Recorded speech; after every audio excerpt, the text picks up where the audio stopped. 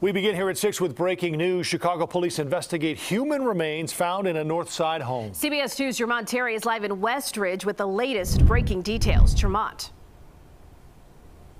Eric and Joe, investigators just left the scene about 30 minutes ago after being in this Westridge community all day long. Now, before they left, they did remove what was a body. Now, this is new video of the Cook County Medical Examiner's Office arriving to remove the body. Right now, Chicago police say this could possibly be human remains, but I saw them bring an intact body from outside the house.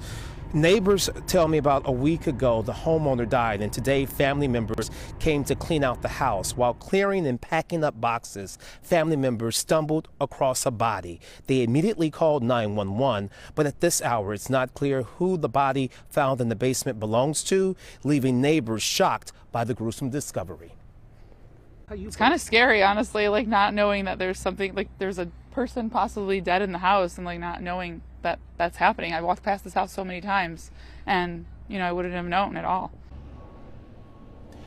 Now, neighbors say they never knew of anyone except the recently deceased homeowner to stay here, adding that no one ever walked through the front door at all until today when Chicago police and detectives arrived. At this hour, there's no word.